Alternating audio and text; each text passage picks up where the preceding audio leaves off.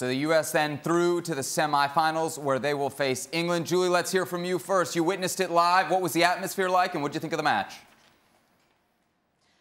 I will tell you, I have never been to a women's match where the atmosphere was thumping as that was. It was insane. The opening minutes of that game, and before that, the national anthem for France, the whole stadium singing, flags waving. And that's why that 5th-minute goal by Megan Rapinoe was so huge, because it totally sucked the air out of that stadium. And with all the energy they had to start that game, that goal, and you could see it, the way France had set up was so poor. They had no one beyond that wall on the near post, and Megan Rapinoe hit it perfectly. And it was so critical because it really sucked the air out of it. And in the second half, same thing. They got a little momentum, France did.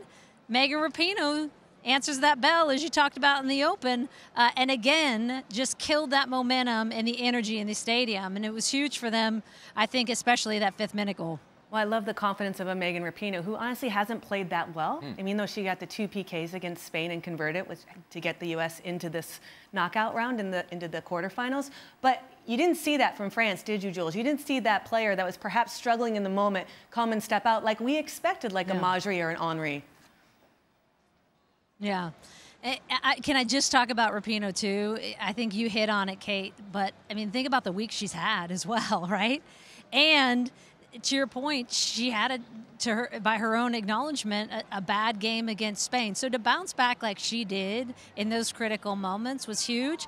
And then I think for France's part, you know, they couldn't get a hold of the game as well. And I give a lot of credit to that back line. We've you know, and I think Alyssa Nair had 2 huge saves in the second half to keep them in it. We've been very critical defensively and picking holes on where they need to get better, and Crystal Dunn on that left side.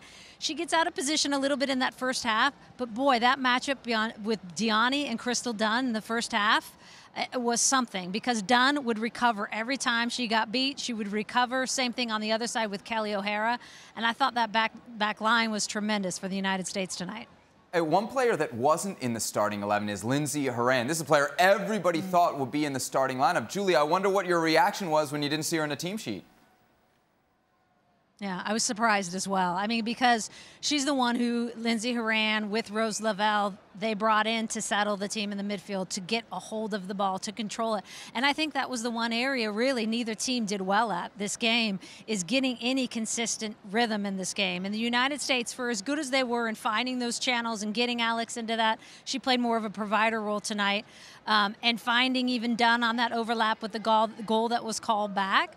They never felt like they got into that rhythm, and I think Horan helps in that regard. So I think you're going to continue to have this debate against a very good England team going into the semifinals, and that's to take nothing away from Sam Mewis, because I thought she was excellent tonight. We got a debate brewing on our hands, Kate. Again, this debate will never die that we have. I think Rose Lavelle was a young player, and you saw it today. You saw her struggle in those big moments, but I don't think you take her out now. She's the most creative player the United States has had in a jersey since I can remember. And if you take her out now, you're going to crush her confidence. And I think you bring her on. The question is, you know, for me, it was all about Horan not starting because she gives up so many fouls. In the NWSL, she also is the most fouled, but she concedes the most as well. And with the danger that we saw today, Wendy Renard on set pieces, I think that was the difference. Yeah. Julie, I got to ask you about Alyssa Nair. Obviously, the U.S. wins. There were some nervy moments in the back. I don't know that she was really tested, but even on some of the crosses she didn't get a finger to, a hand to, it was still nervous. Did you see what we see? Yeah, I thought she was better with her shot, just normal reactions with shots on goal. She had that one save, I think it was off a header to the far post that she makes. I thought she makes a couple good saves in the second half. But anything coming across her 6-yard box in the air, she's struggling with. We've seen her swipe at it. I think tonight I saw 2 where she missed. She came out and didn't get anything on it, and France didn't punish the United States for that. But we saw that in Spain as well. She had one like that. So I thought she played better, where she's going to get a lot of confidence from that. But if you're scouting this U.S. team, you say flight that box, flight her 6 in particular, because she just is unable to time it. Kate, I want to ask you about Jill Ellis here, because she's gotten a lot of criticism. And I think some of it maybe has been fair. But today, with the result, with the decision she's made, she seems to have the edge. Well, I feel like it's a national pastime with everyone deciding whether or not Jill Ellis is a good coach. But what Jill Ellis did right today was her tactics and her style of play. And also the personnel decision. I think she made the right call with the starting lineup. But she also pressed France. The question is whether or not you press France and then leave space in behind for their speedy wingers.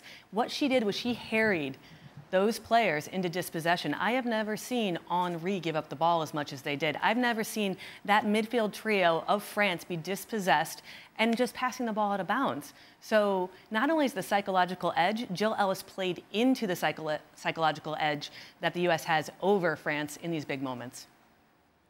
Go ahead, Julie. Hey, Kate. Seb, Yeah. I'm going to jump in real quick. Can I ask you a defensive question, my defender of all defenders? Yeah. When they went into the United States, went into that 5-4-1, I thought they got really deep and really conservative. True. Do you think they went into that too early? Yeah, exactly. We were talking about that. Stevie Nicol, the former Revs coach, was like, what are they doing? And I'm like, I agree. Why are they going to a 5-4-1 with 30 minutes left, especially when you're just substituting Lindsey Horan in, someone who is the most complete midfielder we have that can control both sides of the ball. I thought, if anything, you can fault Jill Ellis is going into that bunker system too early.